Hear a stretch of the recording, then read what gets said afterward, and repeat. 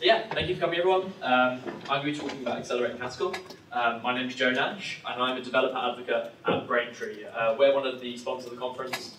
Not for any particular reason. I'm not recruiting or trying to sell anything. I just really like functional programming. If you haven't heard of Braintree, just give obligatory sponsorship there. We're a payment processor. We help you make money. And some of our clients are pretty cool. We have Airbnb, Mojang, you make Minecraft. If you are interested in the payments industry or any of the related topics like security and that sort of thing, I'm happy to talk about it, but this talk is going to be down straight for the tech. So this is actually my first time to Boulder or anywhere in America outside of New York and San Fran. I'm from the UK, so these mountains are spectacular. I'm used to hills that look a bit like this and have Teletubbies usually on them. So this is a fantastic place to be, and I want to thank you all for welcoming me here. It's really awesome. In particular, I'm from a place called Essex. As you may already have noticed, I speak quite fast. Essex, if you don't know, is the English equivalent of Jersey Shore. We have Towie, the only way is Essex. I have to speak fast to survive. But this is a small room, so if I do speak too fast, just interrupt me. If you want me to go back over something, just let me know. I'll go back over it, probably in the exact same accent and speed, but we'll try and make it work. So I'm going to do quite a light session, because as someone pointed out on Twitter yesterday, this track is hella intense. And if you've been here all day, I imagine you're starting to be quite tired. I'm also really jet lagged. So we're not going to go into too much depth. I'm not going to whack you over the head with a 400-line Mandelbrot set generator or anything like that. But if you do want to go into more depth, we've got the unconference session tomorrow, and I'm also around all day. I've also got a workshop tomorrow at Elm, so you can hang me in that. So yeah, why are we here? We're here to talk about GPGPU, which is a ridiculous mouthful and leaves you thinking like this immediately. And what that basically stands for is general purpose computing on graphical processing units. You can simplify this, so I tend to just say that great programs gain performance upgrades because you write them in a very nice way and you manage to exploit some new resources that we don't usually use. And we're talking about that in the frame of Haskell. So I know this is a very mixed conference, I want to kind of get a feel of the room, so I hope your arms aren't tired. Who is a Haskeller here? I would assume it's probably all of you. Fantastic. Has anyone got any experience with general purpose GPU programming here? Wonderful. You two probably know more than I do. Oh, wait, Chris. Yeah. Congratulations on the book release. Oh, thank you. And then going further than that, has anyone done any GPGPU in Haskell already?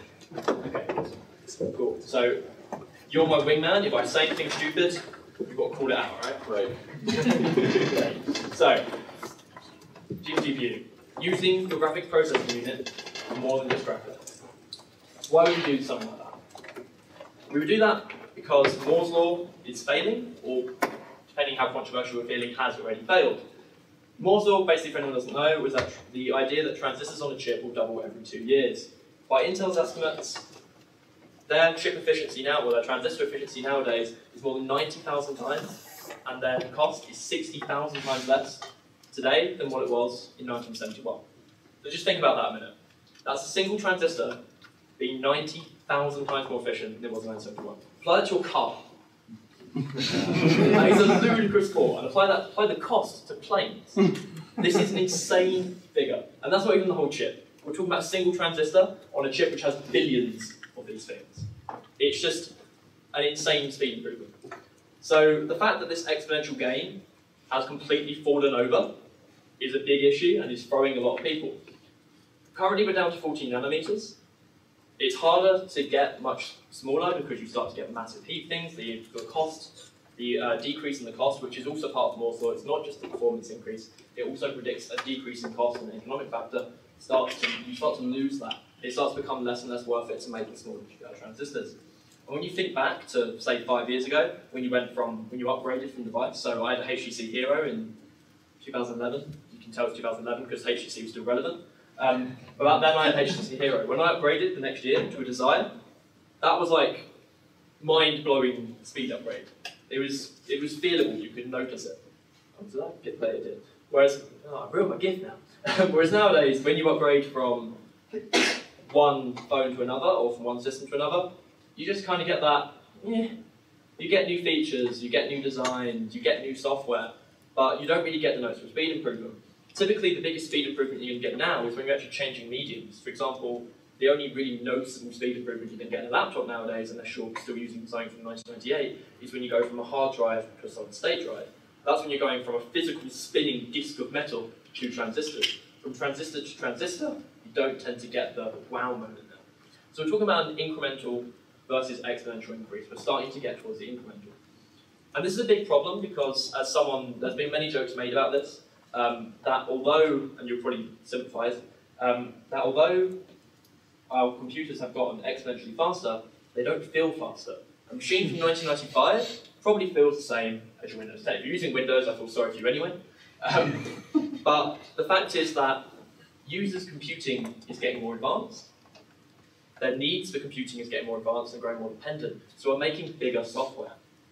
And that's taking up the resources that we're generating. So if we start generating less resources, that increase in their needs for resources isn't going to stop. And that leaves us with only a couple of things to do. How do we get the resources we need to continue this growing use of computers? Well, the first solution is we can all go back to basics and dump all our abstractions and go back to assembly and start crawling around like worms in the mud, trying to suck every last bit of nutrients out. I'm personally not into that. I don't think many people in this room are into that. You're a functional programming conference, you're obsessed with abstractions. The other option is to go big, to build more data centers, to start offloading local computations to the cloud and doing them in bigger machines in bigger places. This, quite frankly, is destroying the planet. Quite a lot of big manufacturers, Google, etc., are really responsible, or trying to be really responsible with their database design, computing center designs. Facebook open sourced their efficient data center design and is trying to push that forward as a standard to save energy, to save water, etc. But it's not going far enough, and if we keep going this way, the world's soon going to look like that. So we have another solution. On our devices now, we have a lot of unused resources. One of them, I'm really behind my slides. One of them is specialist processors. So every device now has a wide variety of processors. GPUs are one of them. We call these heterogeneous systems. So these are devices, these are systems that are using more than one type of processing chip. The definition of Wikipedia is typically wordy, as you'd expect. But you can gain, as it says there, the important bit, you can gain performance not by adding the same type of processors, but by exploiting specialities in the different ones. And GPUs are optimized for a task, and that task is obviously video and graphics processing. But we can, I think I made up a word here, I don't know if that's a real word, we can genericize this task. We can take what's special about that task and apply it in other places. And then you can identify that in your general computation. So what's special about the computations that graphics processors do is that they're single instruction, multiple data. We're talking about what graphics processors are optimized to do is take a large set of data and apply a single instruction to it over and over again. This is a type of parallelism called data parallelism. We're talking about having huge data structures and being able to apply an operation to every element of the data structure all at the same time. And that's possible because GPUs have hundreds of cores optimized to do this. If we talk about one of the architectures, NVIDIA's Tegra, they have 192 cores in this architecture. That is an insane amount. If you're talking like CPUs where you've got like 8 cores, yes, you can do more than one operation per time on the map, for example. But this is an insane increase in the amount of resources we're able to use for this task. And you do that in parallel, which is another one of the really important things. We're not really exploiting the number of processors we have. Increasing the number of processors is one of our only options, and we're not really using it. And that's because it's hard, quite frankly. If you think about, going back to low-level abstractions, if you think about in the 80s or 90s when we were all using C in assembly, doing stuff with low-level memory was dangerous. So we built abstractions to stop doing it. When you talk about concurrency and parallelism, there are things there managing the memory across multiple processors and across these data stores that we're doing, and we don't have the abstractions to make them safe, to make them not dangerous, and it's a lot of hard work. So there is some reasons why we haven't been able to exploit this properly. But if you're sitting there thinking that this sounds doable now, and that you recognize what this might be, it should do, because of course this is a map. We're taking a data structure, and we're doing one operation across every element of that data structure. So why aren't we already exploiting this in our program? Let's say it's quite hard, but in the actual use case of graphics, it's because there's been no support for it. Up until about 2001, it wasn't actually possible to do this at all. And then after 2001, you could, but you had to reformat your code into using the graphical primitives, which no one really wants to do because that's a horrible ball. But then someone made CUDA and OpenCL. So these are actually two different kind of competing standards. CUDA is proprietary, made by NVIDIA. OpenCL is an open source solution. It has a driving committee, etc. And they expose APIs and they expose the primitive operations and they expose the primitive data types so that we can start exploiting GPUs for general purpose programming. But unfortunately, they think C, C++, and Fortran are high level. I'm not even joking here. The NVIDIA documentation for this says we don't want to do anything that like goes to talk about low level, and then it says so we've got high level languages, and then lists these through. That is absolutely terrifying. Again, I want no part of that. So as FPs, we love abstractions, and as Haskellers especially, we love DSLs. Haskellers love a good domain-specific language. Everything we do has to be its own language because we're special, and in particular, Accelerate is an embedded domain-specific language. So, on to the meat of it. Accelerate. This was made by, it started off being made by the team down in University of New South Wales, who've actually just had YAL, their conference, very similar to this. Really talented team, Manuel Chakravarti. They do some incredible stuff. And Accelerate is one of theirs, and it's an array computing language. So all of the data types that we use are arrays, and we work over arrays. So just a quick preamble, obviously you probably all know how to go and get Haskell packages. This is no different. You go to compile, and then swear for 4 hours as you can fight through dependencies. Actually, Accelerate tends not to be too bad. I think it's also in Stackage. And what Accelerate is it takes Haskell and it generates CUDA for you. They do have other backends. So there is an OpenCL backend, there is an LLVM backend. They're working on some crazy ones. I think someone made like some insane prototype bash backend for some reason, I have no idea. But for testing purposes, obviously, if you want to play with this and you don't have a GPU, or you just don't want to have to offload something to a GPU all the time, they also have an interpreter. Obviously, you don't get the speed gains, but if you just want to experiment with it, if you're doing this now while we're talking, that's when you want to use. So once you've installed it, typically just firing it up, you just import as normal. We're doing qualified imports here because, as I've already hinted at with the map, some of the operations available on Accelerate arrays do clash with the prelude. As I said, all computations are arrays. So arrays and Accelerate are a bit different to what you might expect. They have two constructors for a start. Those constructors are a bit weird. I'll go into why in a minute. But the array type is based on shapes and elements. So when we think of shapes, we're talking dimensions. So if you're thinking of arrays, you might think a two-dimensional array. We have one array nested in another. Very similar, except we can't nest arrays in CUDA. We have this special array constructor which tells, not CUDA, sorry, in Accelerate, we have this special shape constructor which tells our arrays, tells Accelerate how to deal with the indices of the arrays. And in elements, again, because we're working on GPUs, there are some restrictions on what we can use. GPUs are only optimized for some kinds of computations. So we can have various whips of ints, floats, and tuples. One important thing to mention here is when using CUDA, it's fairly standardized across all the NVIDIA chips. You're going to get similar performance. If you use the OpenCL backend, OpenCL is available on a much wider range of graphics processors. It's much more widely applicable. But because of that, they're not able to deal with device-by-device optimization. Some graphics processing units work better at different input widths, for example, than others. They just perform better. So if you happen to use the OpenCL backend and you're seeing that you're not getting the performance upgrades you'd expect, it's worth going and checking the data types, because something as simple as that makes a huge difference. So when we get to the constructor for array, you can see that we've got this, as I said, we've got this shape argument and the element argument. And when we actually want to construct a shape, we start to get into the weirdness. So this is our first constructor. So shapes have two constructors. This is a 0, 1. This indicates a array with no dimensions. So this is a scalar, it just has one element. When we get to our next one, we want to start building multiple dimensional arrays. As a typical Haskeller, we make up a random infix symbol. I haven't thought of a witty name for this yet. If anyone has one, please shout it out. But we use this, and this is the weirdness I've mentioned. These constructors are both type and value constructors. So this can get a bit confusing when you're reading the docs and you're like, wait a minute, why is that there? But it's also quite handy in that you know exactly what the symbol you're using should be doing each time. So for covered, no dimensions, scalar. So this is, if we wanted to create a one-dimensional thing, just use Z. If you want to build up a multi-dimensional one, whatever funny symbol, Z and an int. So this is one dimension, a one-dimensional array indexed by int. We can actually only index by int, so making it explicit has always seemed kind of silly to me. But it makes more sense because that constructor is of course value as well, and we need to index by, we need to use that later to signify the length of that dimension. So this one, we could name that a vector. So if we want to build up dimensions, we just add more dimensions on. So we're then indexing the next one by int. So the important thing to note here is that this is left associative.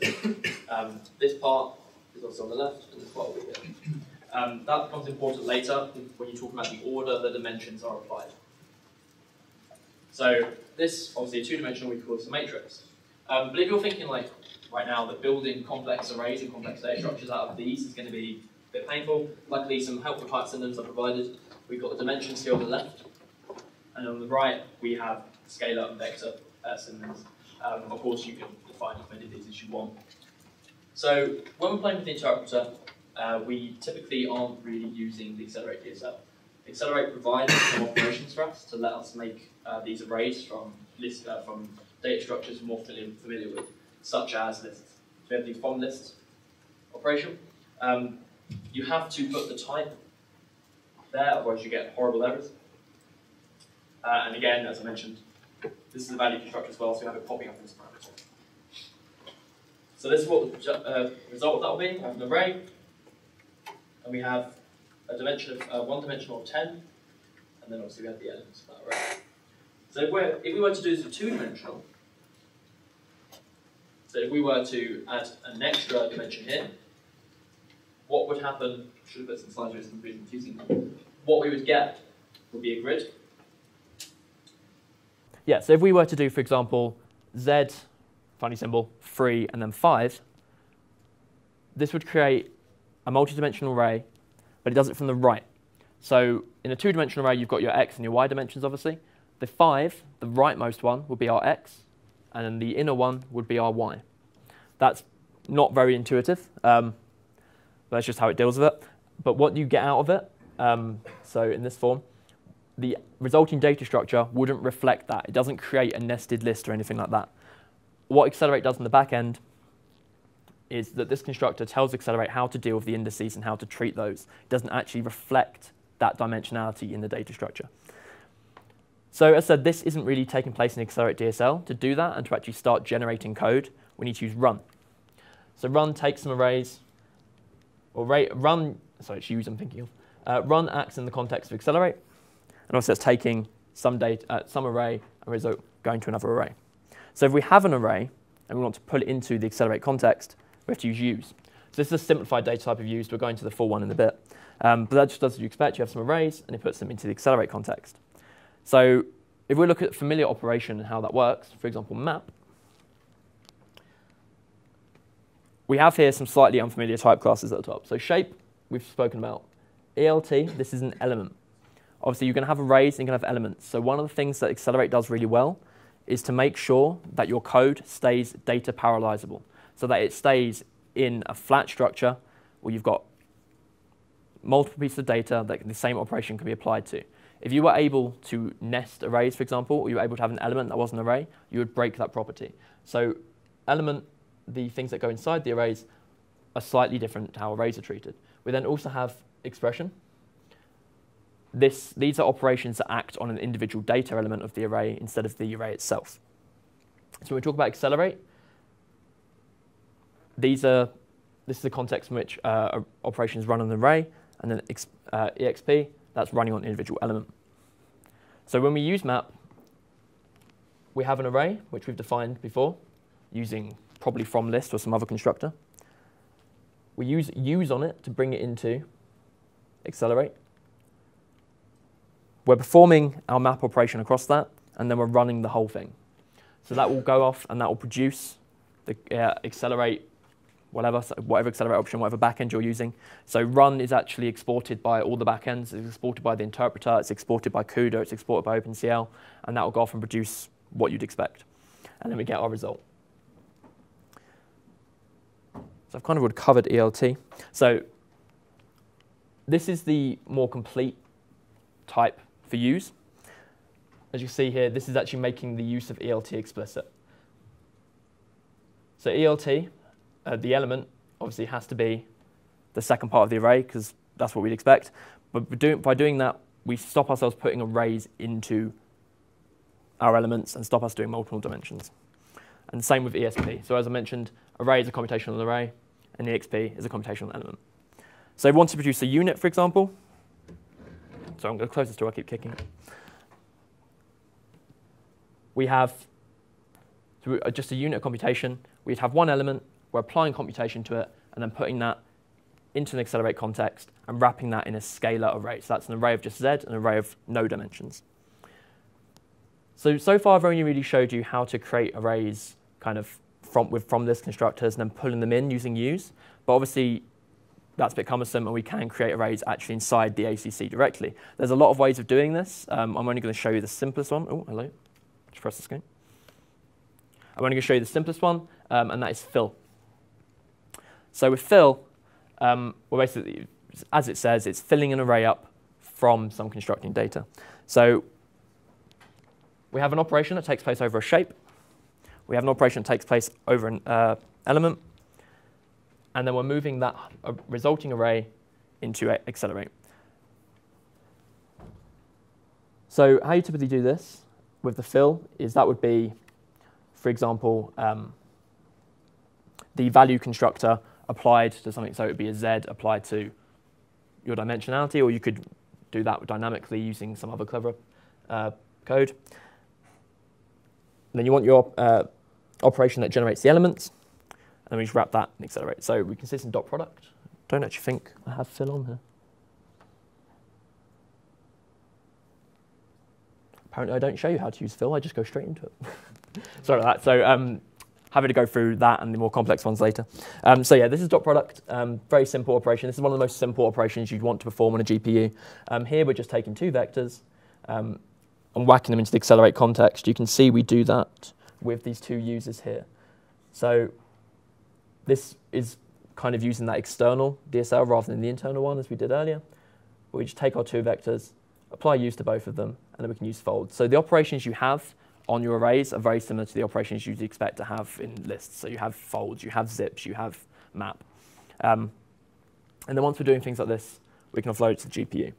So I think that clocked in about 25 minutes. As I said, this is very light, much shorter than I intended to be, and we've barely scratched the surface of what this library does. Every time I use it, I get bitten in the face by some new functionality I didn't realize was there. It's a very deep and huge API. It's also very similar to Repr, which is another array computation library. Again, it's a DSL made, the API is basically identical, but this is more applicable to things you do on your CPU. Some really great resources for learning more about this. Anything by Simon Marlowe. Simon Marlowe wrote a fantastic book. There's a chapter on this in Parallel and Distributed Programming in Haskell. He also did a talk on it, and then there's been more recent talks. There was one at, I think it was, I can't remember where it was. There's a couple on YouTube from a couple of conferences. So yeah, sorry that came in under time. If you want to come grab me and talk to me about anything, I've been Joe Nash. Thank you very much.